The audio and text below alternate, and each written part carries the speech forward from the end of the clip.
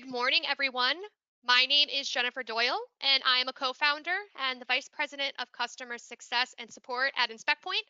I will be moderating today's presentation, and I am joined today by Guy Jones, Product Manager for Portable Fire Extinguishers, and Richard Boyd, Product Specialist for Portable Fire Extinguishers, both from Amerex. They have a lot of really great information to share with us, so I will not take up too much time. But before I turn it over to them, I just wanted to let you know quickly that after the presentation, we're going to have roughly 15 minutes or so for questions. And if anything comes up regarding the presentation or any topics, feel free to drop those in the question area on the GoToWebinar control panel on the side of your screen. Everyone is muted. That is by design to keep background noise to a minimum. But like I said, questions we want to hear, and those should be dropped in that question box, and we'll have about 15 minutes or so at the end. Anything that we do not get through during that time frame will be addressed through email afterwards. So don't worry, all your questions will be addressed. If at any point in time too you have any follow-up questions, Guy and Richard will have their contact information, and if there's anything in regards to InspectPoint that you want to see, you can always reach out to us at sales@inspectpoint.com for any questions or to set up a demo. So without further ado, that is all of my general housekeeping that I have on my end. So I am going to hand this over to Richard and Guy. So gentlemen, the presentation is all yours. Great. Well, thank you so much, Jennifer, for organizing this and inviting us to talk a little bit today about the world we live in now. Things have changed in the last year, and as things change, we feel that it's important as you get back to work to reevaluate your hazards and make sure you've got the right product in the right place. As Jennifer said, I'm Guy Jones. I'm the product manager at portable extinguishers at Amerex, and with me is Richard Boyd. Richard, if we can just get you to introduce yourself very quickly.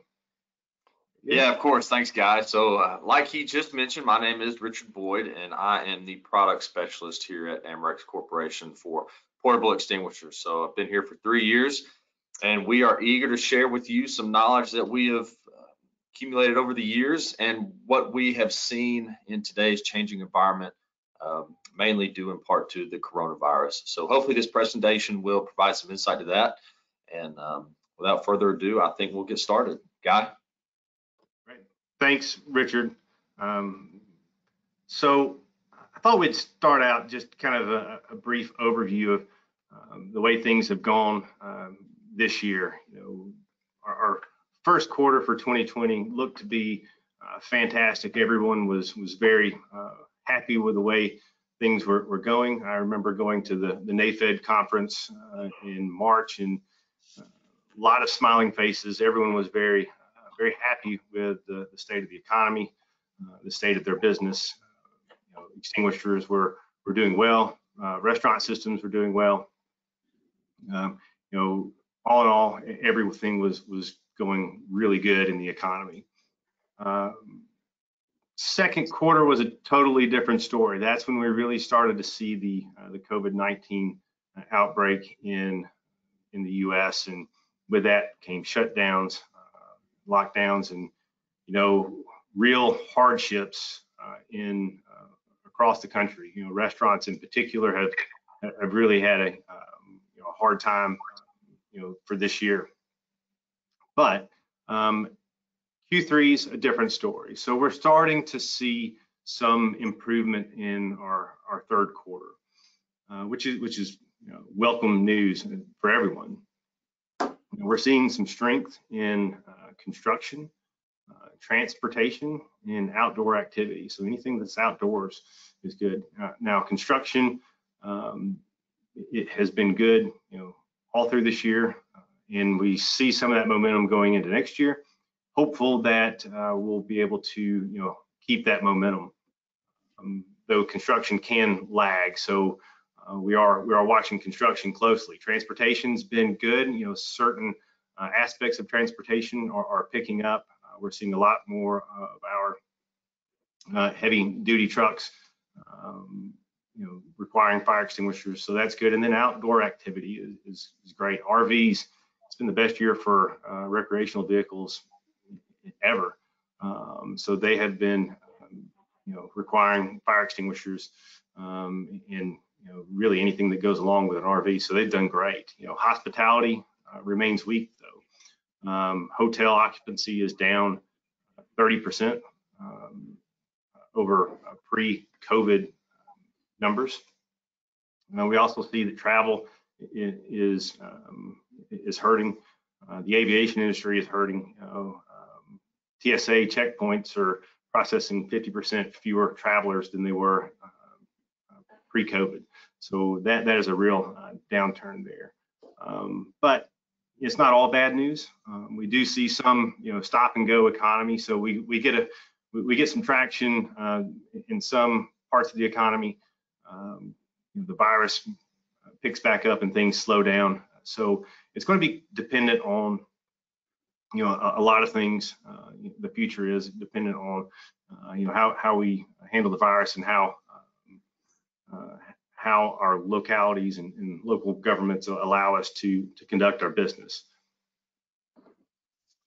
This is a slide that I've got here that I use this regularly. It just gives you an indication of how things are doing in the United States, and it has this nice back to normal index. And I get this from CNN.com, their business site, but based on their information and information that I use to help gauge where we are, this 82% is about right for back to normal.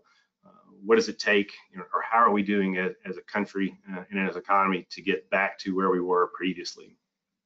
And right now we're at about 80% of that. So what does that mean for us? So the whole world has changed in 2020. So our business models have had to change. We have to make the adaptation. We have to do things differently in order to remain relevant and actually keep good fire protection out there in these buildings and other locations. One of the things that we're seeing here is an increase in e-commerce. So you see that in general. Amazon deliveries are up. UPS, FedEx deliveries are up. We're also seeing that with extinguishers. We're seeing more activity online through sales. Amerex has a new web store, and we're seeing, just because we don't have that same contact that we have had previously, people are going to a web store to make purchases where that hasn't been the case previously. One of the things you can do at this time is review your customer concentration and the types of customers that you have. So diversification is really important. So when you do a hazard analysis, that you're looking not just at extinguishers, but you're looking at your systems, your restaurant systems, your industrial systems, your vehicle systems, if that is an opportunity. And if it's not an opportunity, it's time to take a hard look at that and see if those things are appropriate for you to pursue. A short and reliable supply chain is something that's really important in these trying times, to make sure that when you do your hazard analysis, when you do go to a new location, that if you need a product, you can get that quickly, because you're there to either make a sale of a new life safety product, or correct a hazard that needs to be. I'm sorry, but you need to put a new extinguisher for the correct hazard. One of the things that you'll need to do too is address any cash flow issues. One of the things that you see too in this 82% back to normal index is that the hours of small business work is 20% below what it was pre-pandemic. So it creates scheduling issues. It creates issues for cash flow. Can you go collect from a customer? Can your customer actually let you in the door when you schedule something? And then there's all sorts of variables related with the virus that make things more challenging for a small business or for any FED.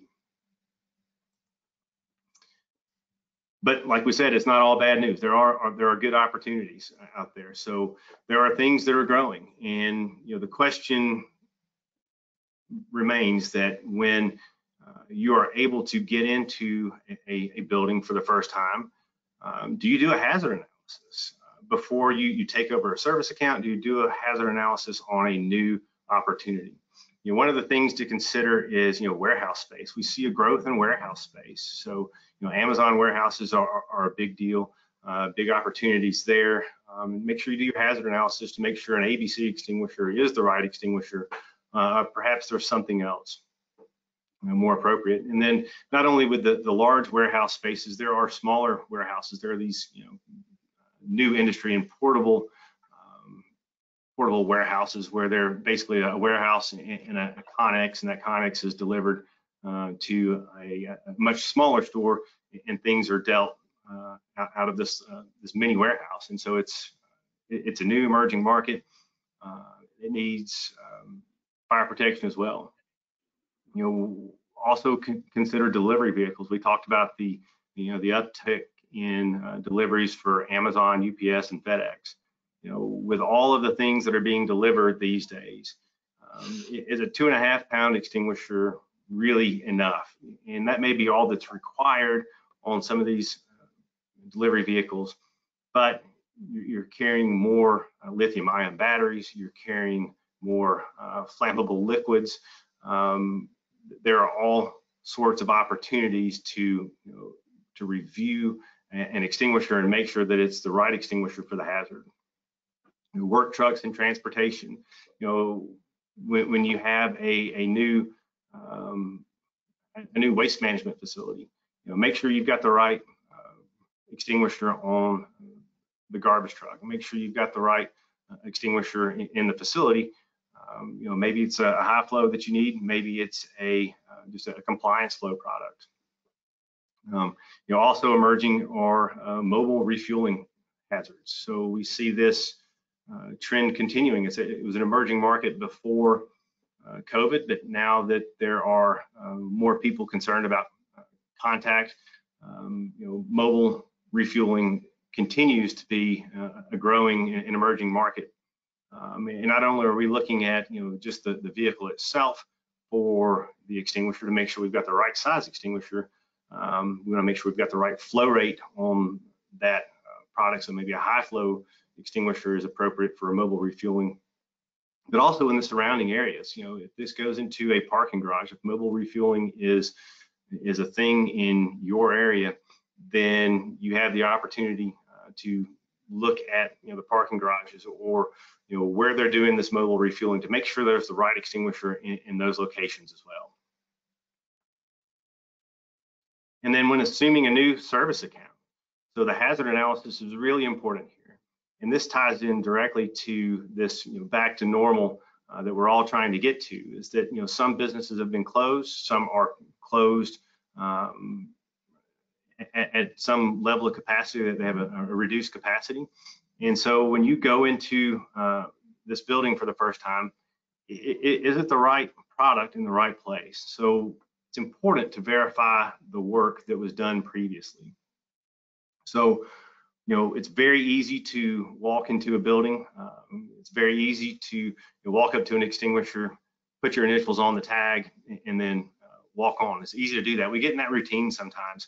So in this time of changing business and changing climates, we need to do that hazard analysis to make sure the extinguisher that we're checking off is the right extinguisher, it's in the right place, and the hazard has not changed, because that's another issue that we see now a lot as people come into a building. Things have changed since they left, since they were last there.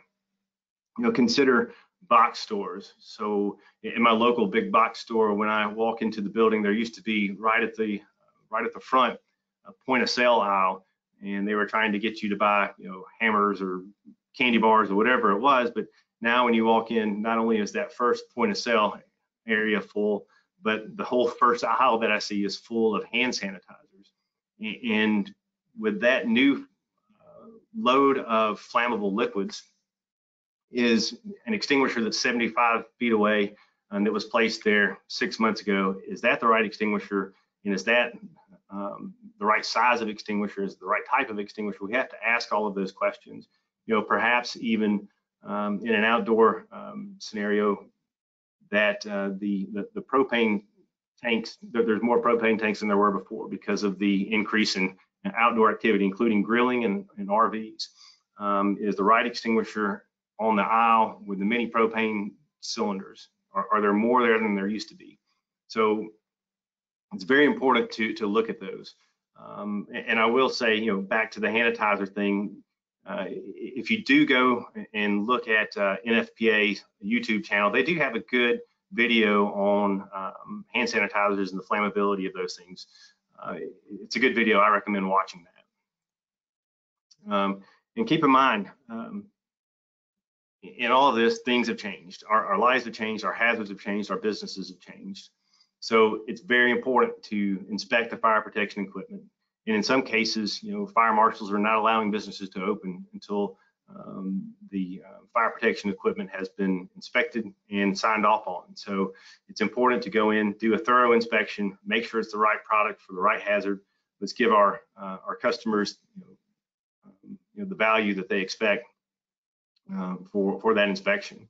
Verify the hazards. Make sure not only the hazard is the same hazard as it was before, but those hazards have not moved, and that the extinguishers are appropriate for the location, or if it's the system that you're inspecting, make sure it's the right system for that application. Conduct a new hazard analysis, particularly if you're unfamiliar with the location or if it just looks very different to you. That new hazard analysis, there's great guides in NFPA 10. Annex E of NFPA 10 is a great resource. I highly recommend spending some time with that. It tells you all about extinguisher selection, location, and then placement.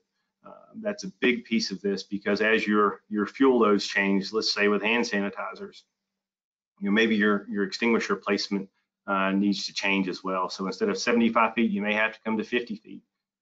So that's something to review.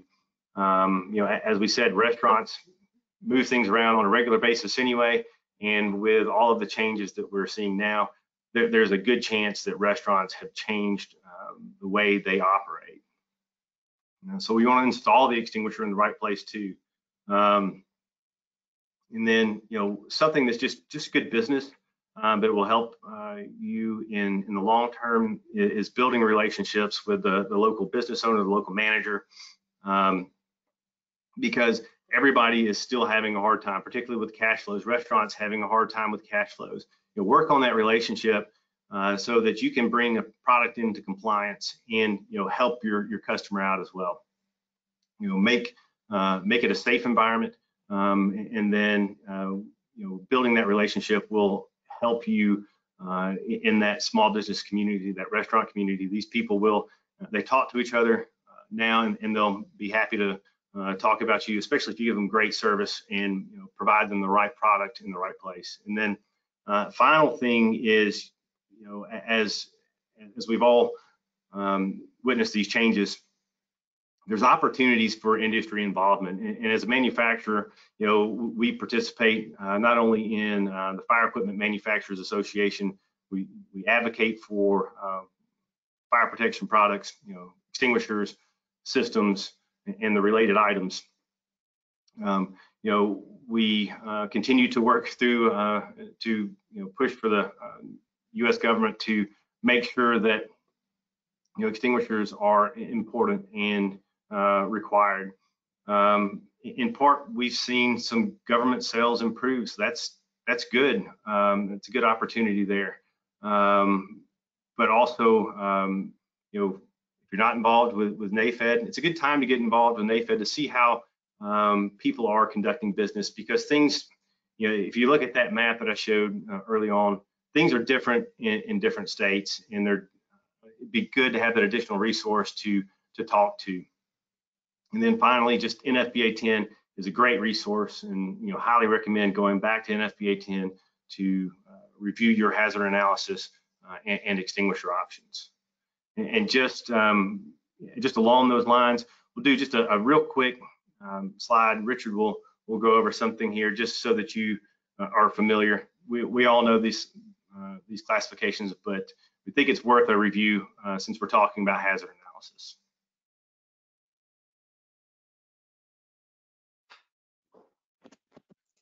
Hey, thanks, guys. So just real quick, everyone, wanted to touch, if you're probably unfamiliar, well, you're probably familiar with the classes of fires already, but if you're not, we're going to address some extinguishers in just a little bit that fit a lot of these classes. But just real quick, so a Class A is any ordinary combustible, so anything that leaves an ash. When you're talking about home, furniture, drapes, paper, anything like that. Class B is a lot of petroleum or oil-based components, and these are liquids and gases, so even stuff like propane is considered a Class B fire. And Class C, what this means is that the extinguisher is safe to discharge onto live electrical equipment, and there's not going to be any sort of charge that is relayed back to the operator. Class D combustibles are combustible metals, and there are kind of two classes of extinguishers when we look at Class Ds, one being useful on most all types of metals, including titanium, aluminum,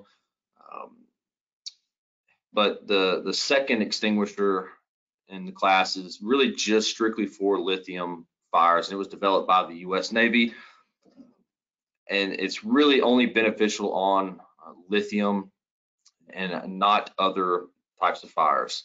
So in Class K is strictly for use inside of kitchens, and it uses a chemical that when it touches the hot grease and animal-based fats, it goes through a process called saponification, which really cools the oils below the flash point and creates almost like a soap and a film on top of the grease, not allowing for oxygen to get back to that grease and allow for reignition. And we'll touch on some of these in a little bit, but I just want to make sure everybody was familiar from the start on what these classes and the symbols mean. Yeah, thanks, Richard. And I think that just leads right into it's kind of a tough question for some of us, but we want to ask that is are we fire protection professionals, or are we just hanging tags? And we believe that we're all fire protection professionals, and we want to make sure that we're doing the proper hazard analysis. We know the hazards in the area, and we've got the right extinguisher in the right place. And along those lines, we want to show you some of the options that are out there that they're not just your typical ABC extinguisher. So Richard's got some more information on other products that are not just your typical ABC.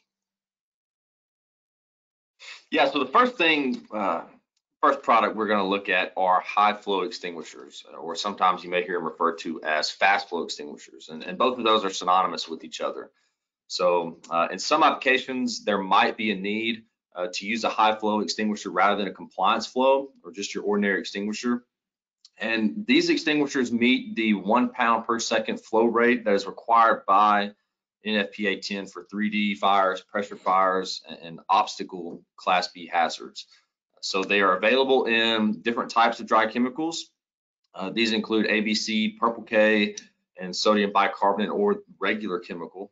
And these extinguishers also have a longer discharge range than your standard compliance flow extinguishers.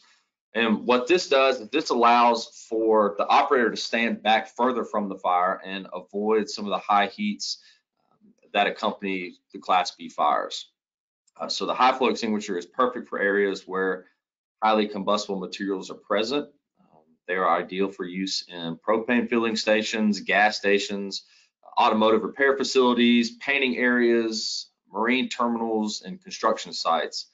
And these are really simple yet effective extinguishers that discharge a large amount of chemical in a short amount of time, providing a lot of knockdown power on the fire.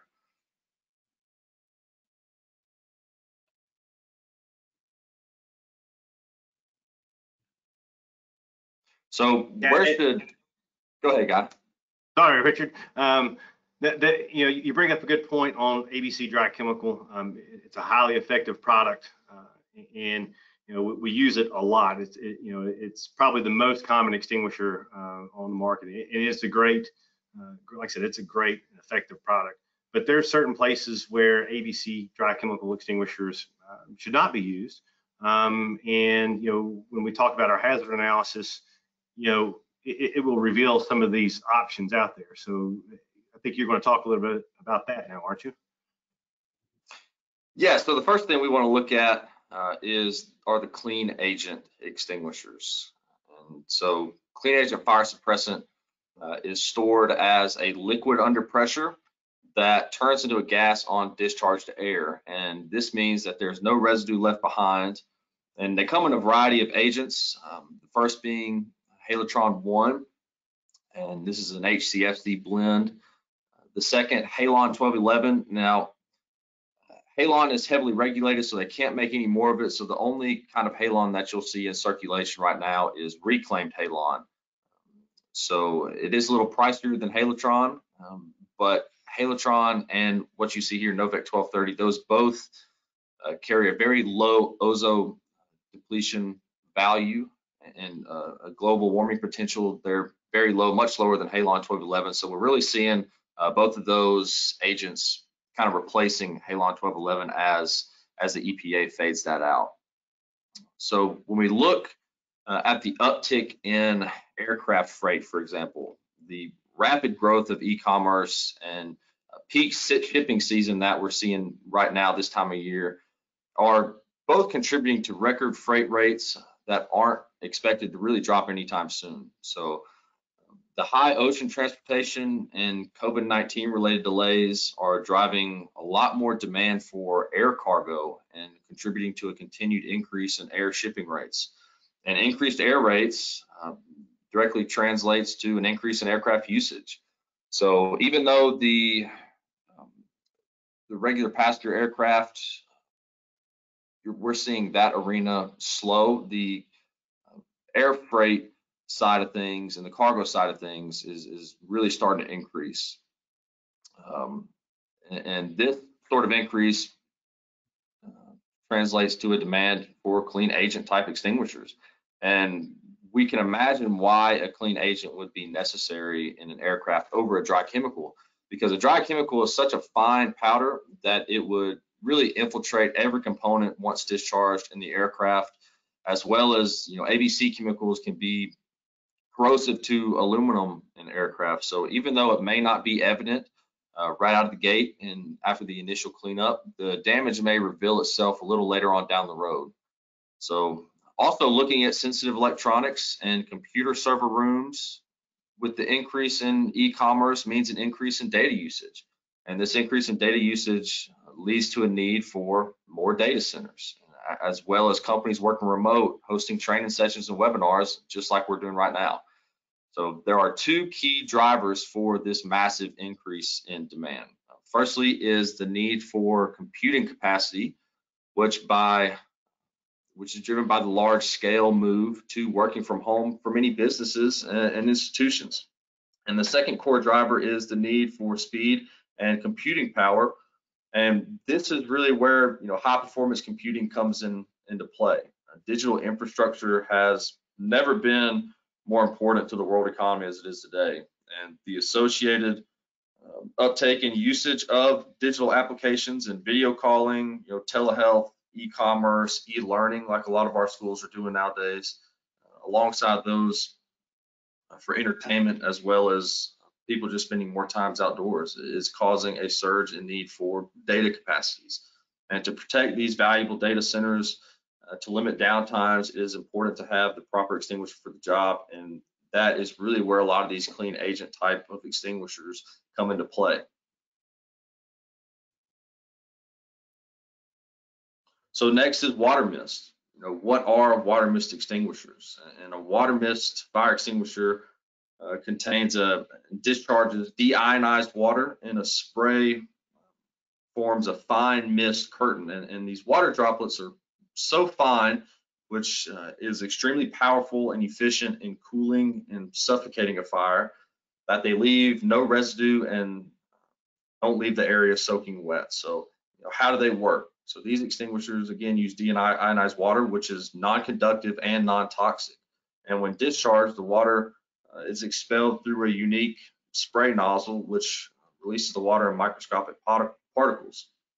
And these water particles provide intensive cooling, like I said, to the fire, and fill the air sufficiently to decrease the oxygen that is feeding that fire, thus suffocating it. But because the water droplets are so small, they leave no trace, and they do not allow for the transfer of electrical energy back to the operator, giving it a Class C rating, along with the deionized water aspect. And this class rating makes these water mist extinguishers a safe option for things such as electronics, books, etc. So what kind of classes of fires are they good for? Water mist extinguishers are kind of revolutionizing the realm of extinguishers because they are proving to be an effective, clean, and safe alternative for many types of fires. And most can be used on Class A combustibles, so anything that leaves an ash, as well as Class C electrical fires, because they do not conduct any electricity back to the operator. So where are some applications where the water mist might be useful?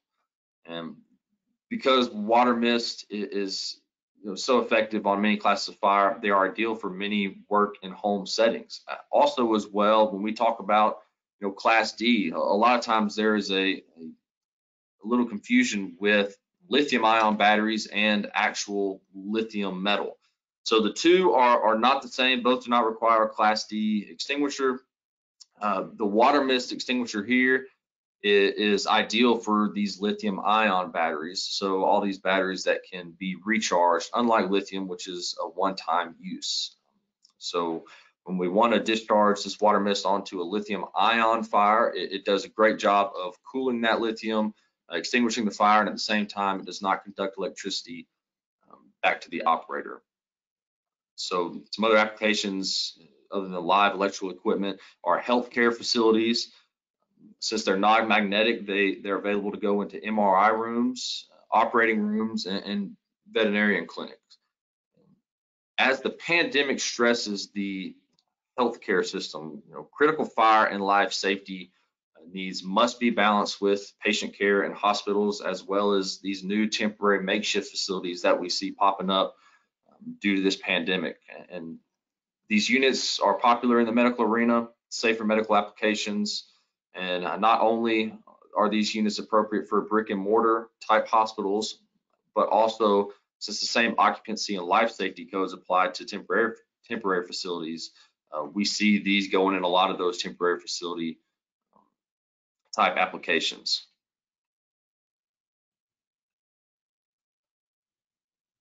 So wet chemical or K-class extinguishers. So initially you might ask yourself, what are Class K fires? And Class K fires are those that are fueled by flammable liquids unique to cooking, such as cooking oils and greases that are vegetable and animal-based fats. And when these substances reach very high temperatures, as they naturally do in a kitchen setting, a sudden and potentially volatile fire can easily ignite. And these can rapidly spread due to flammability of the actual substance. And due to the high volume of cooking done in a lot of these commercial kitchens, which include not only restaurants, but cafeterias, food trucks, bakeries, and a lot of catering businesses, Class K fires are a common and constant threat. Therefore, for the safety of those in the kitchens, as well as the customers and the patrons, it's really vital that the correct fire extinguisher and in a lot of cases, fire suppression kitchen systems are in place. And a Class K fire extinguisher can be used to extinguish fires that are fueled by flammable liquids unique to cooking, like cooking oils and greases. So when do we need a Class K extinguisher?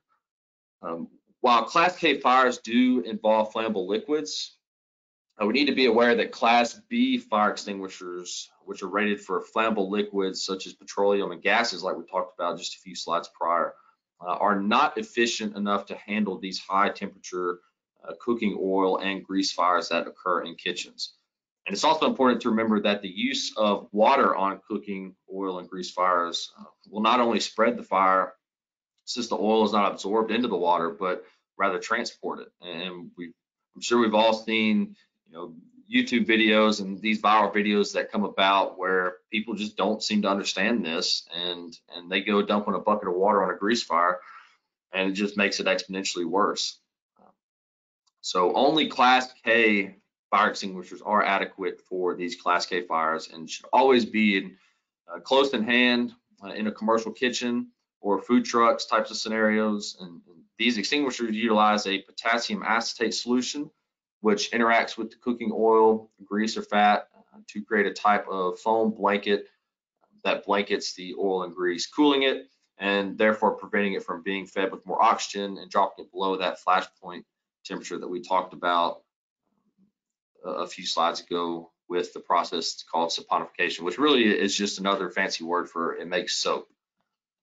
So in today's commercial kitchens, they're ever evolving to meet customer demands, especially during today's coronavirus. And in today's commercial kitchens, selecting the correct restaurant fire suppression system is critical to protecting people, property, and business. And there are certain types of complex kitchens that we have seen an increased demand for recently, with more consumers using food delivery services as part of their efforts to practice social distancing and due to COVID-19. And these delivery services like Grubhub and Uber Eats are all part of a multi-billion-dollar online food delivery industry that often leverages things called cloud kitchens for food preparation. And a lot of people are unfamiliar with these cloud kitchens because you really never heard of the term.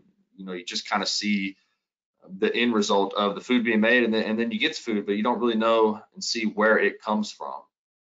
So cloud kitchens, which are also referred to as virtual kitchens or ghost kitchens, are facilities in which sometimes upwards of 50 different restaurants operate under one roof, each with their own commercial kitchens optimized for delivery only operations. And with these types of developments, many complex commercial cooking environments are expanding in their appliance lineups and introducing a variety of new equipment. And this creates a need for not only Class A, but also Class K hazards. And when we talk about Class K hazards, these wet chemical extinguishers fit that profile perfectly. Next is carbon dioxide, and according to the NFPA 10, some of the types of hazards and equipment that carbon dioxide systems protect are flammable liquid materials, electrical hazards such as transformers, switches, circuit breakers, rotating equipment, and all in all electrical equipment. Engines utilizing gasoline and other flammable liquid fuels, ordinary combustibles such as paper, wood, textiles, and hazardous solids. And increase in data center usage may call for some of these extinguishers to be used. They're a great alternative for clean agent extinguishers. And fire protection applications generally can be divided into two basic categories. The first being applications that allow for the use of water-based sprinklers, and two, special hazards that require the use for some other fire extinguishing agent, such as carbon dioxide, halon, halotron, dry chemical, wet chemicals, or foams. And according to industry consensus, special hazard applications actually comprise of approximately 20% of total fire protection applications. And of those special hazard applications, approximately another 20% of the market is protected by these CO2 extinguishers. So some benefits of CO2 extinguishers is they're great extinguishers for industrial high voltage applications, electrical cabinets, electrical motors. They have a softer discharge, discharging basically a big white cloud of snow, and easy to train with, good for frequent nuisance fires, but they do carry some limitations with them. The first being the units are fairly heavy. It's a large, stout unit, and they're heavier than traditional units. Since it is just merely a gas that comes out, they do carry a short discharge range, and that is greatly affected by temperature. So they're really ideal for indoors. Once you go outside and you have the elements working against you with the wind and the heat, the benefit of these CO2 extinguishers really starts to diminish. And they carry no Class A rating. It's a limited Class B rating. And since it displaces the O2 in the room, we really need to be able to watch where we use and place these extinguishers, because they're not ideal for places such as confined spaces. And going back to NFPA 10, back in the Annex, Annex Section H really addresses these confined space issues well, and it's a good source when looking at using some of these carbon dioxide extinguishers. So here we have water extinguishers, and NFPA 10 requires water type extinguishers to be installed for the protection of pool chemicals. In fact, it demands that only water type extinguishers be installed in areas containing such chemicals, and that absolutely no ordinary ABC dry chemical extinguisher be located there. So for instance, superheated cooking oils and delicate electronic equipment require a special kind of extinguisher, but the NFPA 10 standard does not forbid a dry chemical extinguisher nearby to protect other furnishings of that building structure or area. So why does the fire code demand the water type and prohibit the popular ABC dry chemical type of extinguisher near such a hazard? And simply put, it's because when the agent in the dry chemical extinguisher comes into contact with pool chemicals, an explosive compound can result. So not simply put, when the ammonium compounds or ammonium salts discharged with these dry chemicals from the extinguisher reach the chlorine, which in this case acts as the oxidizer, nitrogen trichloride is formed, and this nitrogen trichloride is a very explosive compound. So the NFPA dictates that only these water extinguishers be used around these pool chemicals. So we want to remember that since these water type extinguishers can also be dangerous in some aspects, we want to remember not to discharge a stream of water in these water extinguishers onto an electrical outlet, live electrical equipment, because since it's not deionized water, it is simply a stream of water. There is a risk of electrical current being conducted back to the operator. So in addition to those few things, these water extinguishers are available with loaded stream to help into deep-seated fires, and with an antifreeze charge to where they are not subject to freezing quite as much, and they're a little more resistant to cold temperatures.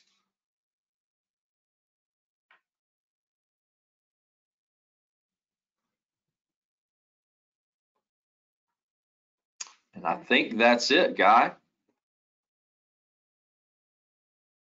Yeah, thanks, Richard. I appreciate you going through some of those extinguishers with us so that we can do our hazard analysis and make sure we've got the right extinguisher in the right place.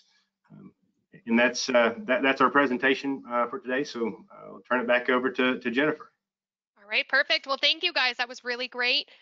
We do have a couple of questions that have come in, so I'm just going to kind of throw them out there. And if either one of you want to take them and grab them, you can. So our first question is, have you seen AHJs around the U.S. Stating that fire extinguisher service being essential? And how do you respond to a client not allowing you in? So kind of a two-part question. Are they being considered essential?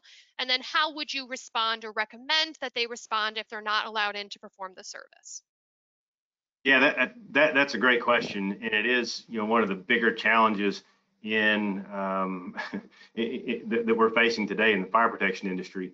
And yes, we have seen the extinguisher service providers what's the word I'm looking for? Declared, I guess, essential Yep. workers, because they are. It's life safety. You have people occupying a building.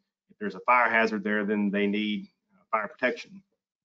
And what happens in this instance is, if you've got a building owner that's not allowing you in, that's a really challenging situation. And I'm not sure that there's a great way to do that, other than just to have the conversation with your customer, and make sure that you're trying to build that relationship with that person. They may not want you in the building, but you have to have that relationship so you can gain their trust. So you can just say, we're just trying to follow the fire codes here. We want to make sure you've got the best fire protection available to you, and it's up to you and I to come to a safe way to do this. Something that makes you feel comfortable. If it's wearing a mask so that they're comfortable and we're comfortable, then that's what we need to do to make sure that we're providing the best fire protection available for our users. Okay, perfect. Perfect. All right, so we've got another one. This one is, what standard year of NFPA 10 did water, the Class A extinguisher, become the required type of extinguisher near the pool chemical storage areas?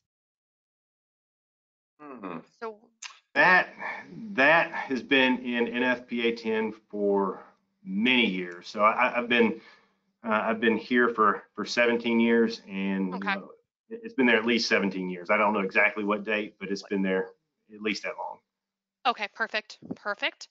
Looks like we've got another one too. Are there any innovations from Amerex that could help optimize the inspection and service process at all? So are we looking for new ways to do this? There's certainly lots of technologies out there, and InspectPoint is one of those